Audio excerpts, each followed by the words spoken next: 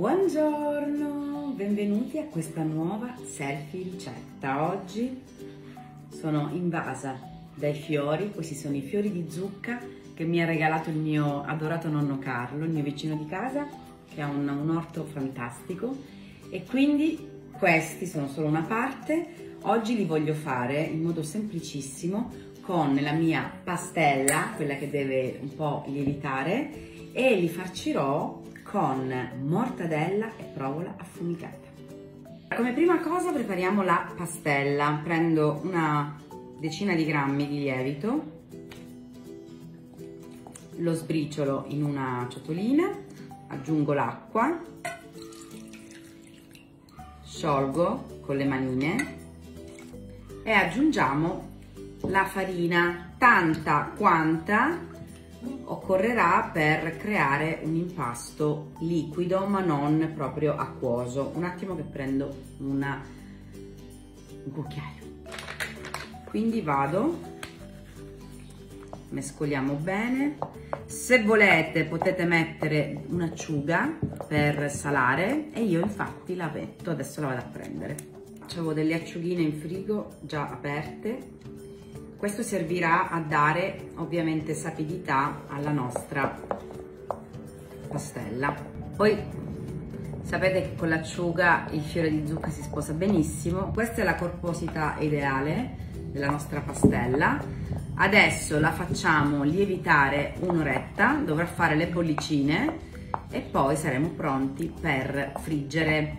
Nel frattempo andiamo a farcire i fiori di zucca. Questi sono davvero non a chilometro zero ma a metro zero, quindi gli levo soltanto queste foglioline qui e provo a levare anche il pistillo senza romperli moltissimo. Il pistillo in realtà dicono che fa benissimo, ma a me dà un po' fastidio, quindi lo levo. Se abbiamo la codina lasciatela, che sarà più facile metterli poi nella pastella. Li sciacquo, li asciugo e siamo pronti per farcirli. Vi avevo omesso un particolare importante: io ci metterò all'interno anche la menta. Mi organizzo per farcirli e sposto l'attenzione non su di me ma su di loro. Ecco qua. Allora, taglio un po' di mortadella, avvolgiamo, mettiamo una fogliolina di menta che ci darà un sapore, ragazzi, eccezionale, e chiudiamo, così via via facciamo anche gli altri. Poi quando saremo pronti per la frittura ovviamente lo sigilleremo al meglio per evitare che il formaggio fuoriesca in cottura. Ecco qua. Adesso attendiamo che la nostra pastella sia pronta e andremo a friggere. Guardate com'è lievitata. Ho messo a scaldare l'olio di semi e iniziamo a friggere. Allora, pronti? Vado ad immergere nella pastella e immergo nell'olio bollente, cercando di chiudere il più possibile. Ecco qua.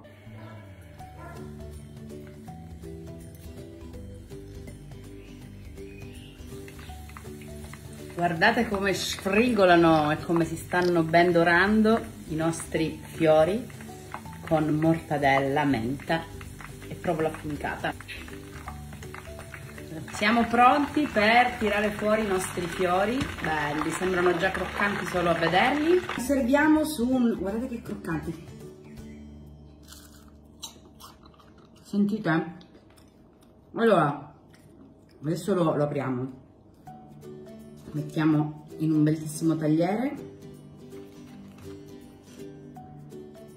Voilà. Voilà. Adesso ne apriamo uno. Sono bollenti. Guardate come fila e come fonde. Io lo mangerò appena si raffredda. Guardate che bello, gocciola di latte. Noi ci vediamo alla prossima selfie ricetta. Veramente non resisto.